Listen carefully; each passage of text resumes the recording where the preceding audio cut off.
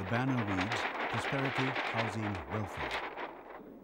Like many young activists the world over, Zdenek Stefik and Kara Mrajic are striving to make their country a better place.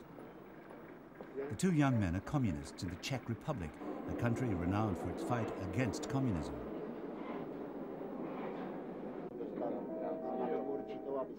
It's been more than a decade since the end of Soviet domination, but for some radicals, the cause lives on.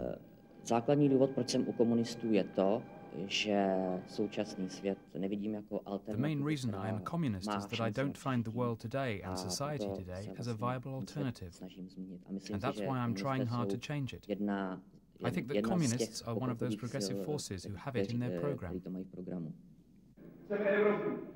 Outside Prague, in the city of Brno, Miroslav Ransdorf, a Communist Party member of parliament, is rallying support for the party that once oppressed the nation.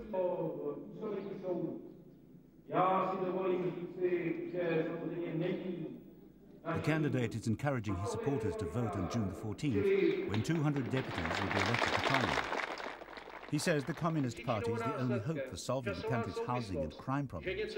He says capitalism has failed the people.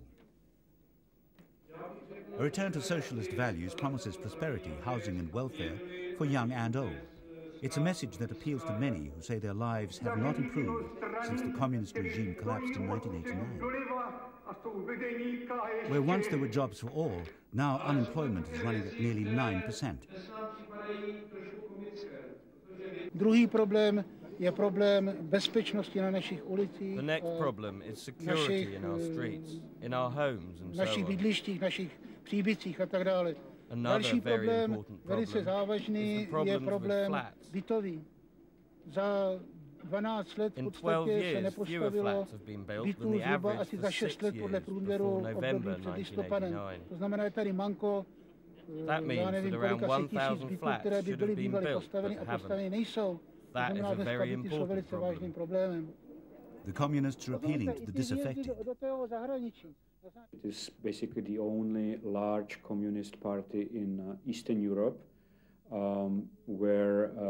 which has not reformed itself and is still calling itself communist and in many ways is still communist. The country is due to become a full member of the European Union by the middle of 2004. Pehe says communism is obsolete in today's Czech Republic. It doesn't have a bright future because it doesn't really offer any real solutions. It offers only a protest. It is a typical, at this point, it is a typical protest party which says that it doesn't like globalization, doesn't like open international trade, it doesn't like European integration, it doesn't like our neighbors very much, and it doesn't like a market economy. The strong economy has made the Czech Republic more affluent than its Eastern European neighbors. Foreign investors have injected capital and brought international brands. Unlike some neighbors, the Czech government hasn't purged its communist past, and with 130,000 grassroots members, it's the only communist party in Europe that's growing. Wenceslas Square, at the heart of two dramatic events that have changed the course of history. The brutal side of communism. The Soviet Union ended Czechoslovakia's attempts at reforms and further chilled the Cold War. Overnight, 500,000 troops from the armies of 5 Warsaw Pact countries invaded. The stomping of the 1968 Prague Spring ended any move towards liberalization. The effects of the occupation lasted more than 20 years, until the Velvet Revolution. The bloodless mass resistance toppled the hardline communist regime in 1989, bringing an abrupt end to 2 generations of repression. People welcomed an end to travel restrictions as state security apparatus stifled opinions and official eavesdropping. 4 years later, playwright and leading dissident Vaclav Havel became the country's first post-communist president. Havel's policy has been to let communist-era bygones be bygones, although some Czechs have called for an honest assessment of the past. Prague's Old Town Square has become a destination de rigueur for tourists from around the world. The capital is thriving, but outside the city, where there are no euros and dollars changing hands, there are pockets of high unemployment, ideal ground for communist gains. In a bizarre twist, The latest capitalist venture, owned by an American businessman, is the Museum of Communism.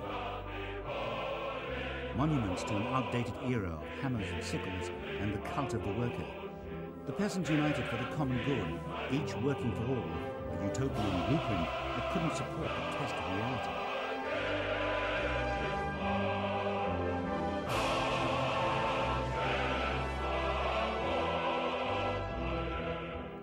Outside, a stark reminder of the human cost.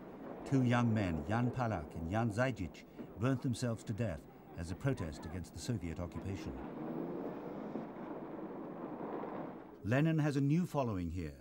Around the country, 3,000 young people belong to the Communist Youth Party. They're looking not to Western Europe for their future, but to a socialist revolution. Že vlastně ten západní svět, jak se říká, tak funguje na několika pilířích. Funguje na tom, že zvyšuje přímé daně, teda zvyšuje nepřímé daně a snižuje přímé daně. To znamená, že bohatí platí méně a ti chudí platí více, protože jich je víc, že jo. The communists want the Czech Republic out of NATO and oppose integration with Western Europe, seen as a capitalist citadel.